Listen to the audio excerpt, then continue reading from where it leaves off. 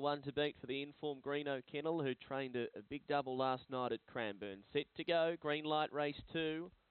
Stand by, Sandown, set.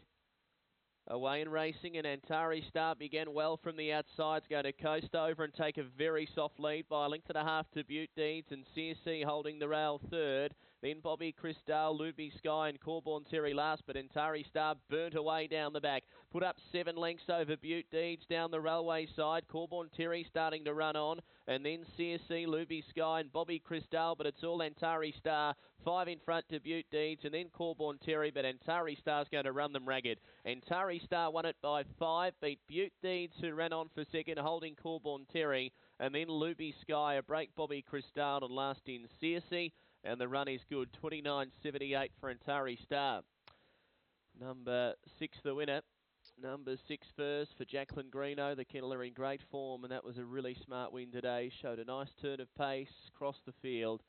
5.14 was enough to lead and lead clearly, and from there was just not for catching.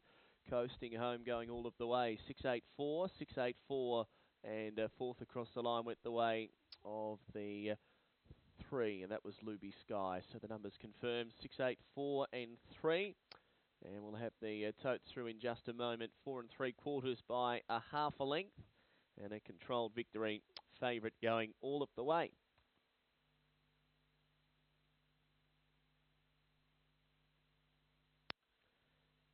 So the totes about to roll through now. Race number 2 on the program.